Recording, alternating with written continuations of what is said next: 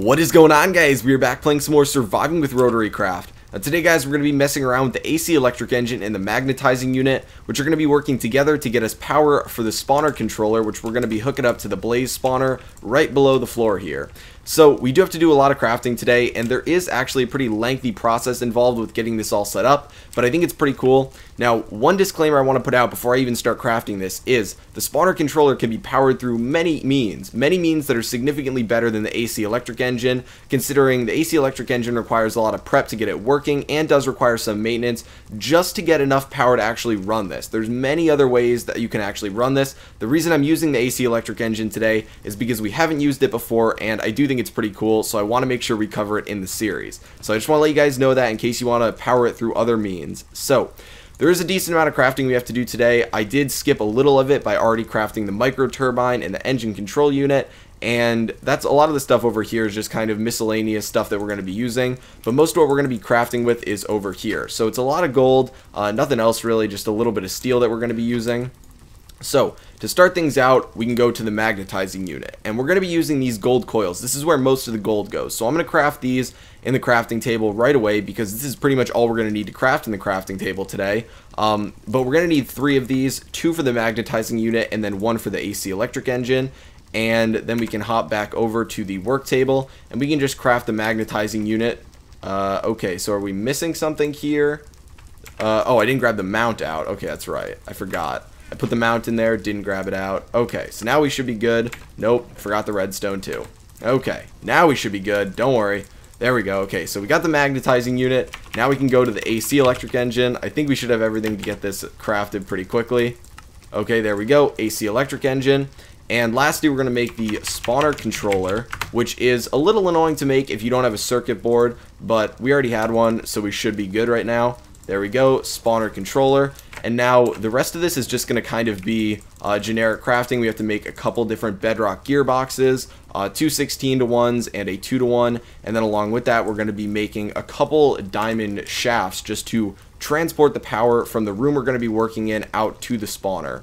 So that should be relatively simple to do. I think we're only going to need 8 of these, and we got pretty lucky because the diamond shafts are able to transport more than enough speed for what we're going to be working with today, so we don't need to actually make bedrock shafts. And then we can just craft the rest of these, and we should be pretty good to go then. I do have a redstone comparator, a lever specifically for that, and then some redstone, because to get the magnetizing unit to function and to get the AC electric engine to function, you do need to have a pulse going into it, a relatively quick pulse, and the comparator pulse is going to be the best way to set it up. It's really easy and really compact, so I think that should be everything. Now, one thing I want to do before we actually start working today is take this iron chest plate and swap it out for the ethanol jetpack. Now, the reason I'm doing that is because when we're working with the blaze, I do not want them shooting me, catching me on fire, and then having this explode on me. So, just something to note if you do have anything like that on you. So the reason I do want to have the spawner controller is because although I don't mind, you know, the hum of the engines and everything in the background of the videos, you know, it makes it feel more like an actual RotaryCraft series, this is a little bit annoying. It literally sounds like my base is constantly on fire, and you can occasionally hear Blaze actually getting killed. So I don't think it'd be the worst thing in the world to disable this every once in a while. It might be a little bit of a pain to actually get in there with these guys hanging around, but I think we can manage. So we're going to be working back here. It's a little bit of a cramped room, but we're not going to be back here that often. You know what, I'm realizing right now I actually did forget to craft something real quick, so we're going to go craft that right now. It's pretty much the most crucial part of running the AC electric engine. It is going to be the shaft core, which is what we're magnetizing. It's really easy to craft. It's just a shaft or 2 shaft units and a piece of steel. So there we go. We're going to make 2 of them, and I will cover why in a little bit, but come back down here, go back into this room, which I will eventually put a door on or something. And to start out, we're going to be working with the micro turbine and the engine control unit. So we can hook up the micro turbine over here, and I guess we can just put it right down here, no problem. So we'll throw the engine control unit, we'll throw the micro turbine, and I guess we can just run the fuel line back here. I see no harm in that. I'll have to grab the reservoir over from the fractionation unit in a minute, but we're gonna hook this up to the magnetizing unit. Now, we actually can, for the time being, throw down a 16-to-1 gearbox to get this thing to run a little bit faster, just because you want to maximize the speed that we're going to be using for the magnetizing unit. If we come in here and we go to info, you can see that it does have a required power and a required speed, but it has nothing else. So you're going to want to get as much speed in there as possible to get it to start magnetizing the shaft core significantly faster. And I believe with this setup, we can get it down to 0.05 seconds per operation, which is really nice, and you'll see why in a little bit. So I believe we can go over and we can grab the reservoir. It should be full. I think we should have a good amount over here in this whole setup. Yeah, we do. Okay, awesome. So we're going to grab the reservoir, and then I am actually going to grab this fuel line because I did forget to get one. It's a little bad because I just kind of wasted some of the jet fuel that was in there, but we're going to throw it down right here, and then we can throw down the reservoir right over here, and that'll drain in there. I got to hook up the lever to this thing too, and here we go. Throw the lever on there. This thing will be speeding up, and you can see that the operation time is slowly going down. We got to throw this into acceleration mode though. So there we go. So you can see now it's went down significantly larger, but it's going to keep going down till I believe 0.05. So this is going to start magnetizing eventually once we put the redstone pulse in it. It doesn't do anything without the redstone pulse, so it's pretty crucial that we get it down right away. This does have a long runtime to it. It'll be able to function for a very long time, but I want to magnetize this as much as possible early on. So to set this up, we're just going to be throwing down the comparator right over here, and I believe we need to do it like this. This should work, and then flip that on and go like that. And this is a fast enough pulse that you are going to be able to maintain a constant speed for the AC electric engine, and I'll discuss that in a little bit. But if we go in here, you can see that this is now magnetizing extremely fast, so that's great. It's going to demagnetize much slower than this. And you can see that this, if we look at the operation time, is at 0.05 seconds. So one of the nice things about the magnetizing unit is that you can magnetize it using, renewable power. We're using a pretty intense form of power here using the micro turbine. This is one of the higher tiers of engines, so you don't actually need to use this. I'm just using it as an example today because I want to get this magnetized fast enough. But the idea would be that you have two of these shaft cores, and you magnetize one while the other one is in the AC electric engine, becoming demagnetized, and you just allow one to very slowly magnetize, and then you swap them out every once in a while. So typically you wouldn't be expending jet fuel to actually magnetize this thing. So I'm going to let this keep running just because you can magnetize it a very large amount before it'll stop. But now we can worry about setting up the AC electric engine. And unfortunately, I am going to have to actually stop this because I made one too few gearboxes. I forgot that we want a gearbox specifically for this. You can get away without using a gearbox, but it is better with one. So I'm going to, let's check the settings on this engine control unit. It's at 0% speed. I want it manually controlled and flip this off. There we go. Okay, so it'll slow down and it'll stop. You can see that eventually this should be stopping, right? Yeah, okay, now it's stopping. This is just going to keep going up in operation time until it's done, but I am going to break this bedrock gearbox right now. There we go. Okay, so we're going to be setting up the AC electric engine right over here, and eventually we'll have to go upstairs and grab a bevel gear, because if we break these blocks right here, that is going to be a direct shot over to the spawner, and that's pretty much where we just need to get it. So that's the shafts are going to be carrying it from the bevel gear, which will go right here all the way in there, so that should be no problem. But the AC electric engine can go right back here, and we're going to need to run the redstone to it. So now that I think of it, we may need to actually move this redstone comparator setup a little bit. I think, yeah, we're going to need to move this. I'm going to rotate it because we can send the same pulse to both of these, no problem. But I think we're going to want to put the lever right back here, and then the comparator right down there. Huh. Is there a better way for me to actually set this down? There we go. Okay, you just got to get the jump timing perfect.